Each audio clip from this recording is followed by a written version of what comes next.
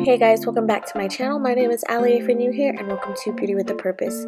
If you are new, my name is Allie. I upload 3 videos a week, beauty, Bible, and lifestyle, so if any of those interest you, please go ahead and hit that subscribe button.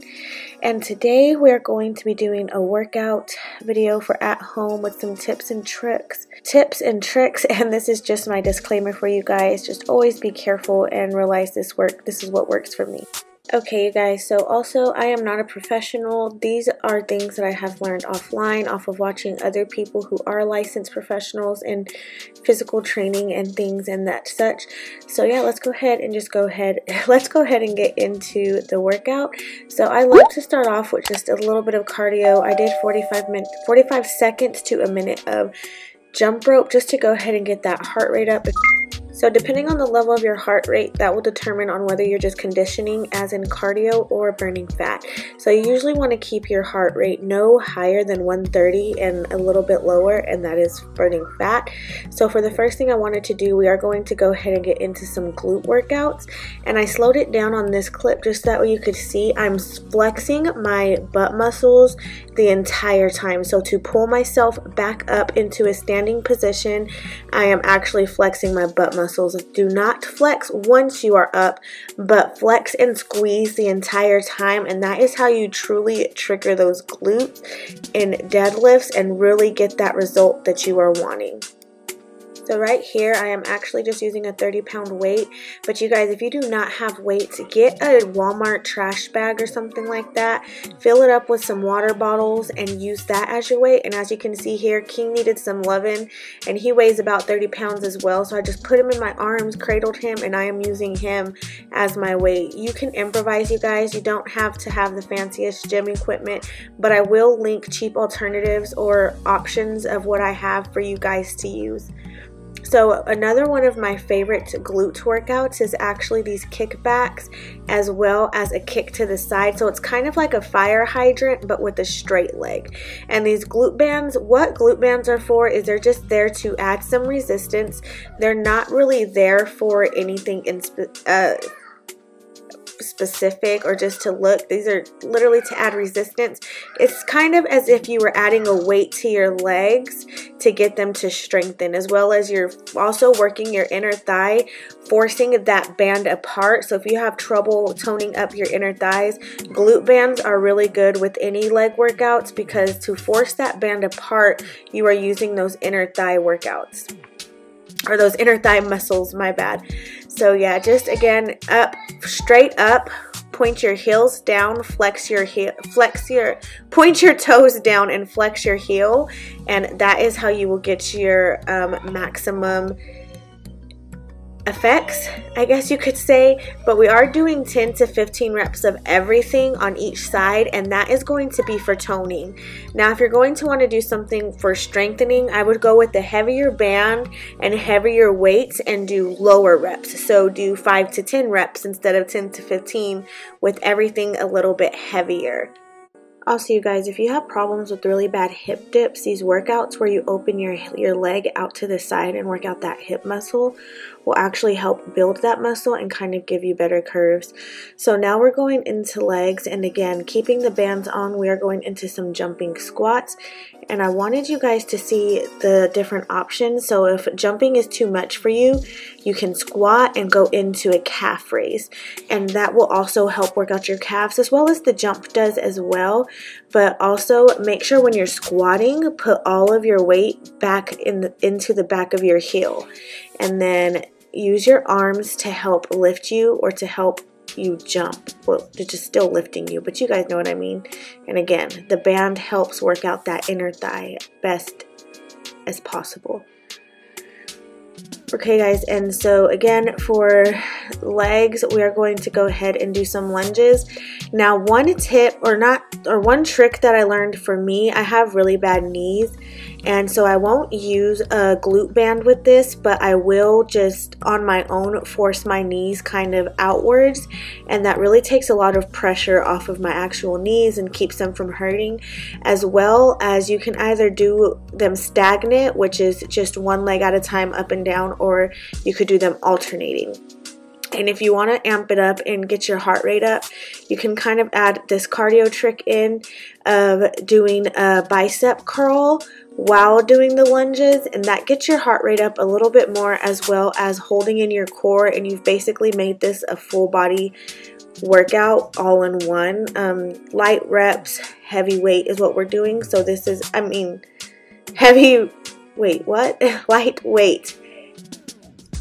lightweight, lots of reps is what we are doing for toning. And then, like I said, if you really want to just do strengthening, let's say you already have pretty toned up lean arms, just go up in the weight and do less reps. But also understand that if you do decide to hold dumbbells, that is going to add more pressure onto your knees as well. And then again, anytime you feel your heart rate going down, throw some cardio in there, such as high knees, lateral slide, jump rope, just anything to get that heart rate back up. Alright you guys, so one of my favorite tricks to do whenever I am working out at home, since I am limited to weights, is to double up on my dumbbells. So I have a 10 and an 8, and that makes it 18 pounds. The reason I had zoomed in on my back was because I really wanted you guys to see how I was really trying to basically squeeze my spine with every single row. And then that is how you know. And also, again, anytime you are lifting or anything like that, always flex the muscle you are aiming to work out. That is going to be your best bet. And again, even though I'm doing a single arm row right here because I went up in weight, you try to basically fire your arm back as strong as possible towards the center of your back. So make sure your elbow is going directly straight back. It's not out to the side. It's not going behind you. It's not a kickback, but you're pulling up. Keep your arm at a 90-degree angle and pull up as if you were trying to start a lawnmower. So these are actually one of my favorite workouts. Bat flies. You see me getting on to Ethan so that way I don't hit him with the weight. So anyways, these are my favorite back workouts. Again, you are going to flex your muscle. So initially activate that muscle to even start the lift.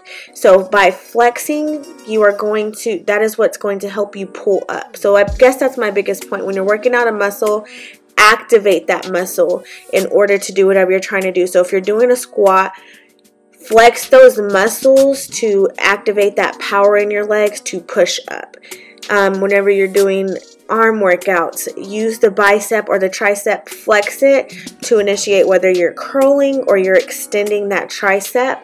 And same thing with your back. You're flexing the back muscles so that way you can really feel that entire, you should be able to feel your entire back flex whenever you're doing any kind of back muscle, up from your shoulder down to right above your butt. So now we are going into arms, and like I said, we're doing hammer curls. Hammer curls are one of my favorite things to do, and especially this way that I'm doing right here, holding one arm up and doing the other one, alternating. So what you're going to do here is you're going to cause a burn in the arm that is staying still while the other one is going, but as well as you are building the muscle whenever you pull up. And you'll see me change it up again right here. So now I'm holding my left arm the entire time and only moving my right arm. And what's going to happen is that left arm is going to start burning, and when it starts burning, it's going to start burning that fat while also building muscle. Okay, so after the bicep hammer curls, we're kind of going to go into a combination of regular bicep curls and hammer curls.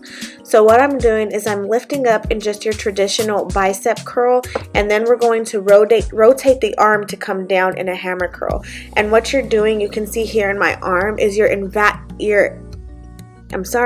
incorporating and activating that entire bicep muscle. So you're working out the upper part of your bicep and that part that's right above that dip in where your elbow's at. So you are actually activating your entire bicep by doing these, as well as that outer part of your arm that kind of connects the bicep and the tricep to get that cut. You are actually activating those. And again, you guys, anytime you feel you can go up in weight and do it, but also understand that you can drop in weight whenever you need to. You don't want to hurt yourself. Always be wise, and remember, form over power. So always get your form correct so that way you're truly working out the muscle correctly over just looking strong or looking fit, you really want to be safe within working out those muscles and making sure your form is proper to avoid bodily injury. And again, we're doing these bicep curls, and you guys, you can see I'm rocking back and forth. Don't do that. Try to keep your body as still as possible. And you can see that in a second I will notice, and I'm going to try to keep my body even more still. You don't want to use the momentum of your body to lift that weight. You want to activate those muscles. You want to keep the workout as focused on those muscles as possible. So when you're doing your bicep curls, you shouldn't be swinging your whole body to lift those. When you're doing your kickbacks, like you see me rocking, you shouldn't, and this is also because it's sped up, so it kind of seems like I'm rocking really fast, but I'm not. But you shouldn't have to use momentum of your body. If you're having to use the momentum of your body to lift, then you need to go down in weight. And I am so upset with myself on this one because you can't see the upper part of my body, but I'm just doing overhead tricep extensions. Now with these, keep your elbows as close to your ears as possible. That is the way you're going to get the ultimate results within overhead tricep extensions, as well as the proper form should be you tilting in your butt a little bit, so pushing your hips forward to take a lot of that pressure off your back, so that way you're not using a lot of your back to lift this weight, but to focus mostly on your triceps. Alright you guys, now we're going into shoulders. Shoulders is probably my least favorite body part to work out because I feel like my shoulders are so weak. Anytime I'm doing shoulders, you will see me using bands, really light bands, or you will see me doing really light dumbbells. So here we're just doing those lateral extensions, and make sure whenever you're doing this, your arms are not bent. You want to keep them as straight as possible, and if you're finding out that you have to bend your arms, go down in the weight. And even if you can't go down in the weight anymore, there's no weight lower than what you can do. Just do your arms by yourself, by themselves, no weight, just body weight, and work on that, and then build your way up. That is my only thing, is don't try to start out heavy. Work your way up there.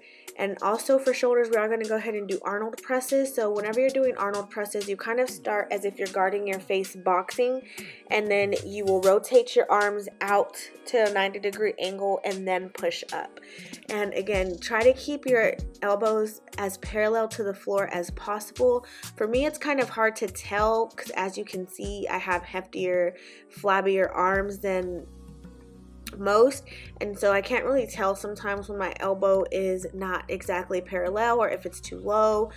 But yeah, try to keep it parallel to the ground, and again, that rotation is going to work out all angles of your shoulder.